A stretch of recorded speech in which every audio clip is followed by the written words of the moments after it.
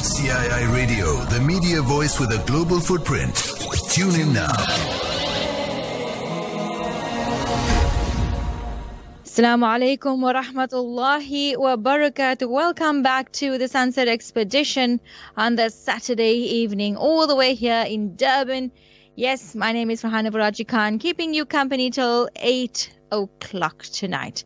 Now, we all have been hearing over the past couple of days, and of course the past week, about the Uyghur Week that we've been having, constant updates about what is going on, and of course the situation in Uyghur as well, how things are really getting, I would say, from bad to worse on a daily basis.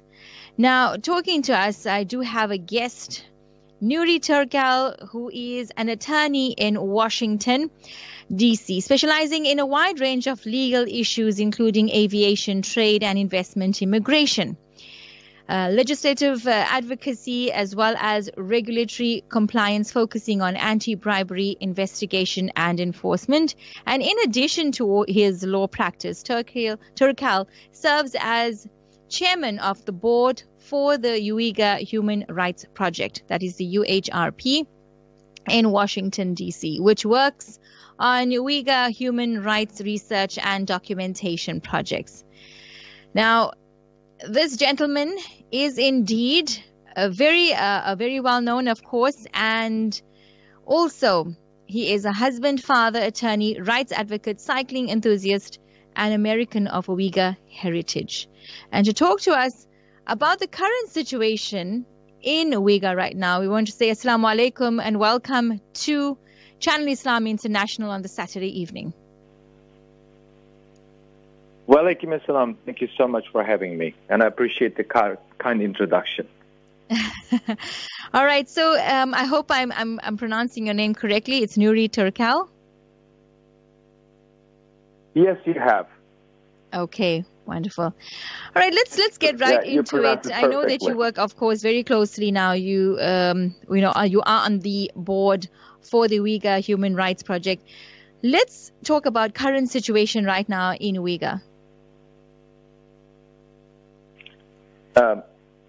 First of all, greetings to your audience, and thank you so much for your interest, bringing more light, shedding more light on the humanitarian crisis facing the Uyghur people in East Turkestan that the Uyghurs proudly call their homeland.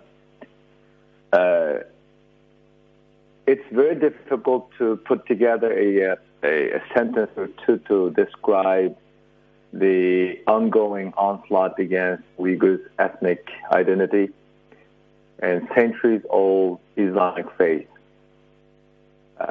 If I may, I will use an imaginary way to describe the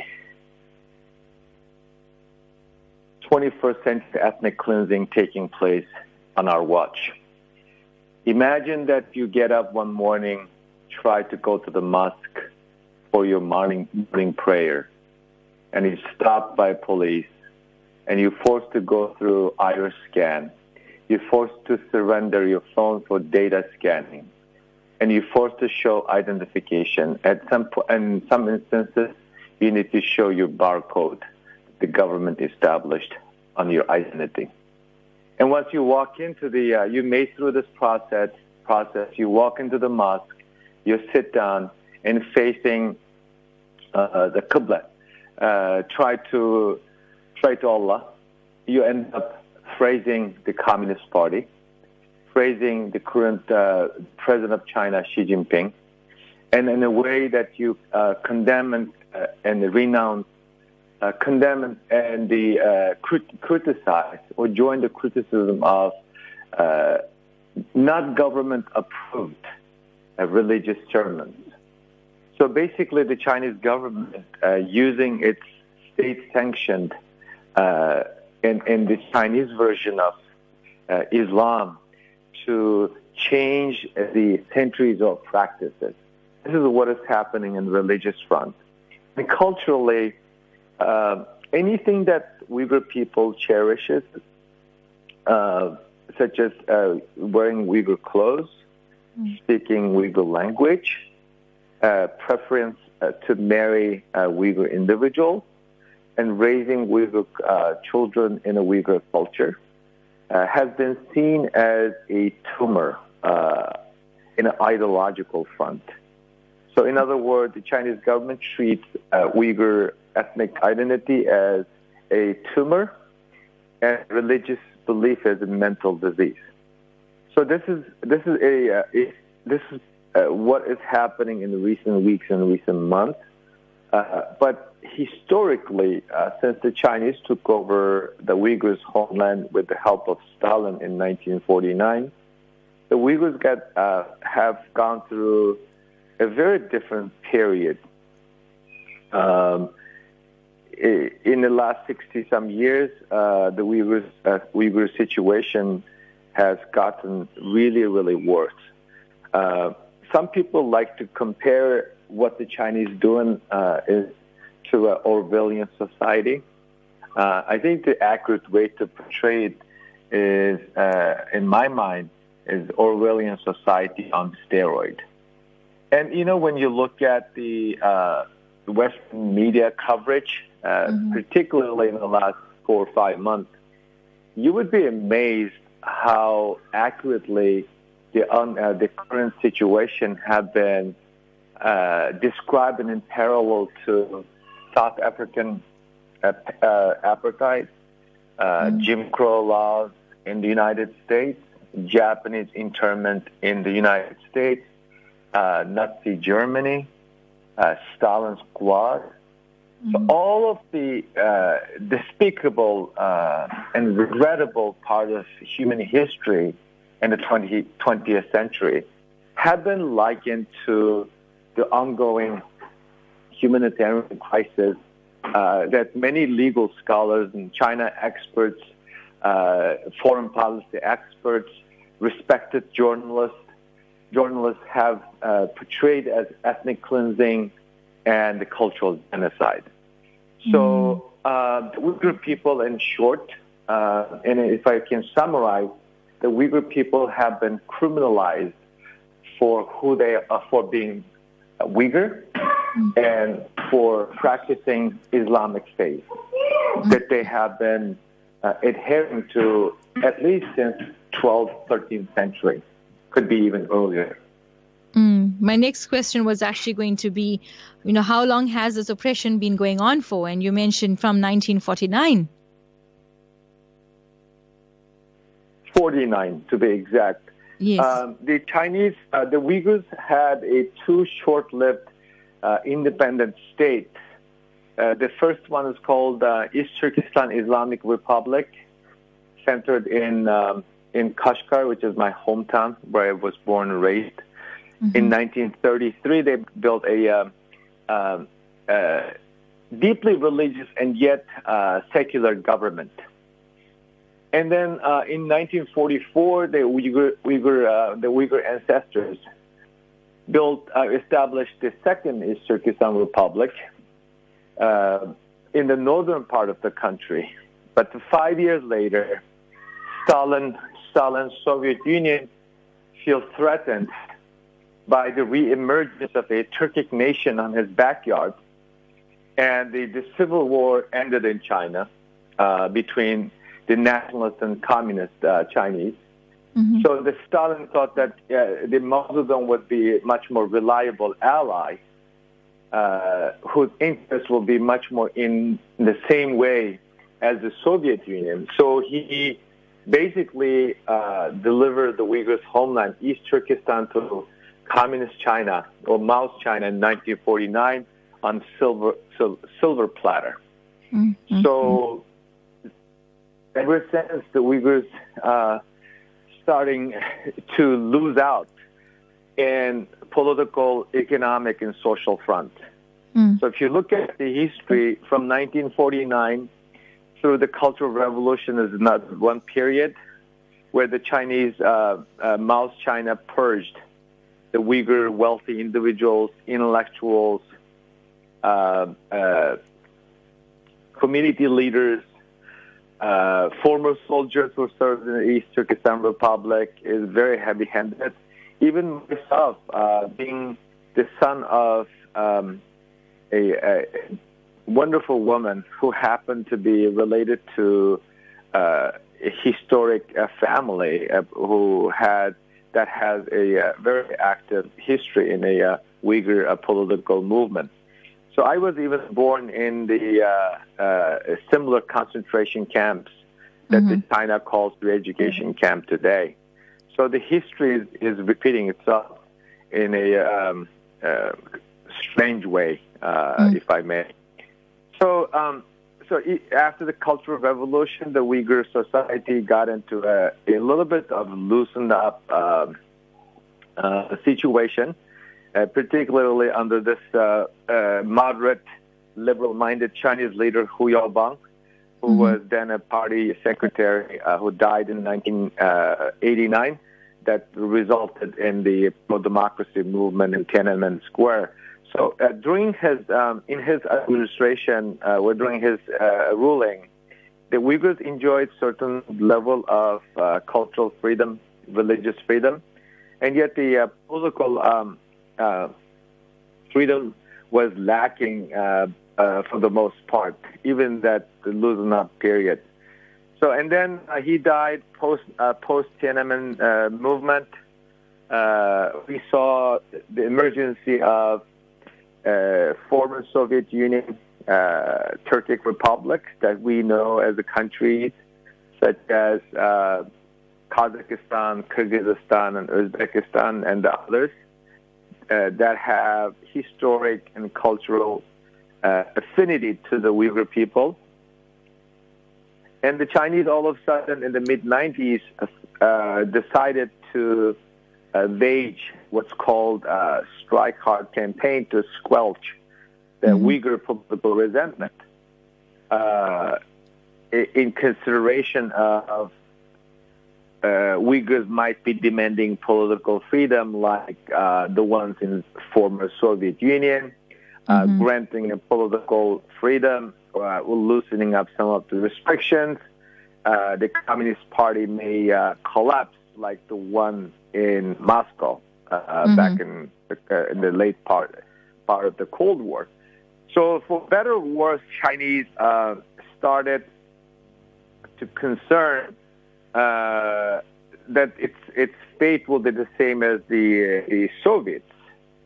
So, and then the Uyghurs become a casualty of that self-created imaginary enemy or fear on the survival of the Communist Party. But when you think of it in a human term, it's pretty sickening. The world is moving towards liberalization. We saw several liberal democracies merged, even countries like South Africa becoming to emerging as a kind of model democracies as being the former colony. So, the entire world is seeing some dramatic change, and yet the Chinese decided to go the other way, the opposite direction. So to their benefit, some radical people chose to pick a fight with the United States, and the 9/11 happened. And before 9/11, China never used the word terrorism to portray the Uyghurs' political aspiration or demand for social freedom. And the 9/11 U.S.-led war on terrorism, that term in of itself is very problematic that I have a lot of issues with. The United States launched this war that is perceived as a war on Islam in many societies. And then the Chinese all of a sudden use this as an opportunity, one, to tell the Western countries that they are also, the Chinese also, a victim of terrorism. On the other hand, they're going around using their economic influence in Africa, in the Middle East, and Central Asia, and all the developing Muslim countries to show that they are a counterbalance to American imperialists. As such, they should be much more trustworthy, and they have the money. They will build the roads, the schools, and hospitals, you name it. whereas American imperialists, one is against Islam. They're fighting, killing Muslim people. Therefore, you should not trust. And they're effectively achieved this warmness and goodwill in various developing countries, mainly in Islamic countries. So is that whose fault is that? I don't think that anyone should be blamed for it because other than China. Here, there's a big international conflict is taking place. A lot of people's lives have been lost, and some governments trying to sort it out, trying to understand Islam and try to understand Muslim people's resentment on certain international issues, particularly Middle Eastern issues. And yet, this opportunistic government jumps right in. One hand trashes the West, particularly the United States and Muslim countries, and the other hand presented itself as some sort of harmless soft power whose purpose only is to invest, build hospitals, and improve the infrastructure of that struggling economies. So that helped. And then fast forward, we reached to another milestone in 2009, where a group of Uyghurs took to the streets to demand justice for a group of factory workers being brutally killed, beaten up in a Chinese city, where they're working on a Western assembly line, a toy factory. And the Chinese met them with heavy machines and automatic weapons and killed a lot of people, and the Uyghurs retaliated. There was a big ethnic clash in July 2009. So the Chinese ratcheted up the pressure, promising themselves, we're not going to let this happen, even though it is their responsibility to bring justice to those who beaten up some villagers who were just in the Chinese cities to make a living by working long hours in a poor work condition to make the Western factories rich. So the Chinese not only failed to do what a responsible government would. Instead, they rounded up people. We were talking about thousands of people being rounded up, forced disappearance, extrajudicial killing. They implemented what's called the execution on the spot policy in 2012. And then that was not even enough. And then during the period of 2012 and 15, some disgruntled Uyghurs used violent messages to respond to the Chinese brutality, attacked police stations, even there was one incident that they even harmed one pro-Chinese government imam. And then the three major incidents took place in China during that period. One is a train station attack in a city called Kunming, and then there's a ramming through a car rammed through the public gathering in Tiananmen Square. And also there was another incident, and then the Chinese tell the world, see, I told you, these are bad people. They try to commit terrorism on our soil. And then we heard the news of some Uyghurs joining the, I believe, the al-Nusra force with certain governments that I don't want to name, with the support of some countries in the Gulf, in the Middle East, to fight against Assad's regime. So that also given another reason for the Chinese to tell the world that there are certain people in the Uyghur societies wanted to be, who are radical terrorists. They wanted to fight the West and the Chinese, and then some images being put out by some of those Uyghurs joined the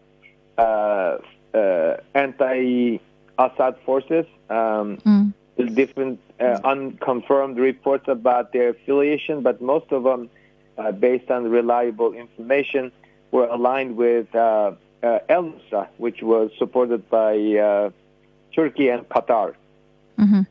So, Sorry, Mr. Nury Turkel, we're just going to have to take a quick ad break. And inshallah, when we come back, I also want to just pose a very a quick question about the World Uyghur Congress that was held a few days ago as well. And we'll get back to that in a moment. CII. See the whole picture. All right, we are back and we're talking to Mr. Nury Turkel all the way in Washington. And getting back to our very interesting interview about the Uyghurs, of course, and the situation in Uyghur right now. The World Uyghur Congress was held a few days ago, and an urgency resolution was actually adopted by the European Parliament. Can you basically shed some light on the outcome of that? Thank you very much for asking that question. It is a significant development. Here's why. Since February of this year, we have been actively engaged with the United States government and interested parties around the world. But as you viewers can find out or aware of, the United States government is the only one that has been outspoken about this modern-day concentration camp situation in China for the Uyghurs. And the European Union has been very quiet and in its decision, even at least public statements. So after many months, several months of persistent efforts and lobbying the European Parliament under the leadership of Uyghur Friendship Group, established in the European Parliament last October, the public statements being made along with the resolution, which is a milestone in the effort to achieve a governmental action on the other side of the Atlantic Ocean. But so far, the EU and American Parliament, the U.S. Congress, have taken a position. And surprisingly and sadly and disappointingly, we have not had any Muslim country, I need to highlight, underscore this, any Muslim country with that sizable population, with that specific interest that their religion is under attack in China by this communist regime. And yet no one. God bless Enver Ibrahim of Malaysia, who is the Prime Minister in waiting, have spoken out and expressed concern. And God bless his efforts, but he is the only one so far. And no one in the Middle East, no Saudi king, no Turkish president, no Egyptian president, none. This is mind-boggling. Anyone, I don't understand why there's no outrage. If somebody calls your religion as a mental disease, what does it tell you? What does it tell you about this country, this government, and the people who run the government?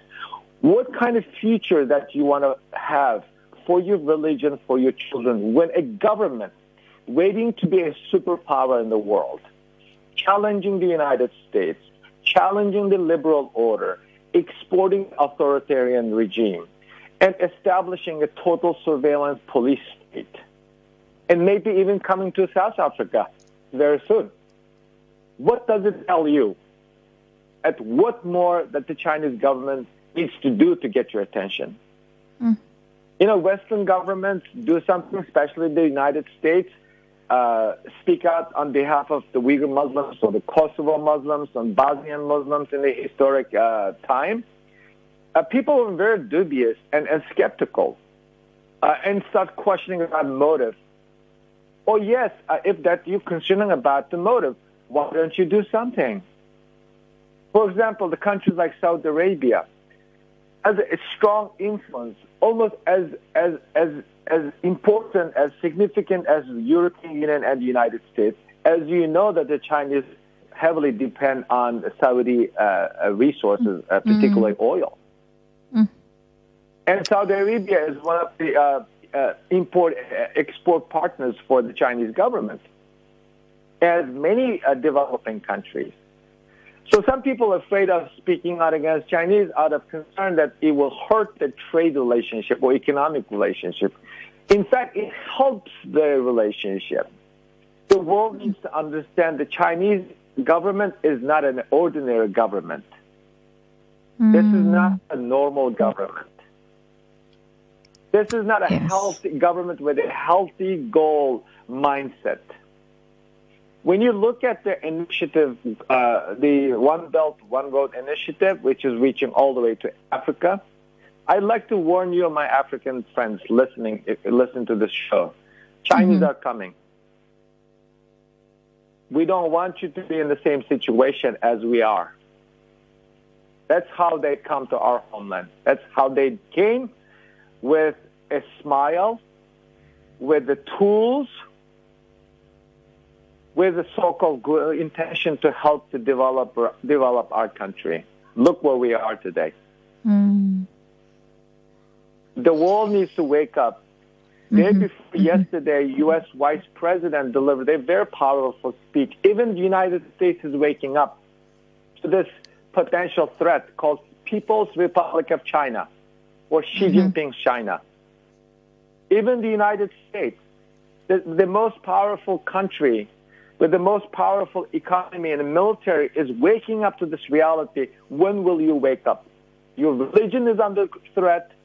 Your brothers and sisters, Muslim brothers and sisters, been subject to torture, denunciation of their religion, renunciation of their religion, and their religion is being called mental disease. Their woman has been sent to the Chinese men to force to make babies with them. The Chinese man is sleeping 70, 80 years old Uyghur Muslims' bedrooms. Where is the outrage? They're replacing crescent star on the top of the mosque with a red flag. They're making the Uyghurs to worship in the mosque to the red flag. There's a huge, giant red flag in the mosques. Do you have to... It's against the Islamic faith. You don't worship an image. There's pictures of Xi Jinping in the mosques. I know the situation is very, very bad because, like I said, we've been doing an entire week on Uyghur alone and updates, of course. And I know, like, we've been watching some of the videos as well, you know, where they've been forced to eat pork and of course, drink alcohol and all of these things. And it's really, really absolutely sad. It's absolutely critical. But I do, you know, I would love to chat to you a bit more, Mr. Nury Turkel, but unfortunately we have run out of time right now. So any final words that you would love for our listeners to, of course, you know, take heed, any final words that you want to share with us all here in South Africa? I first of all pray for your Uyghur Muslim brothers and sisters. And then ask your government. I think South African government is in the best position. It is a democratic country. And also, South African brothers and sisters, you've seen this before. You know how it is when the foreign occupiers try to destroy your culture, try to destroy your way of life, try to diminish your dignity, try to take away the God-given rights from you. You know how it works. Please reach out to your government.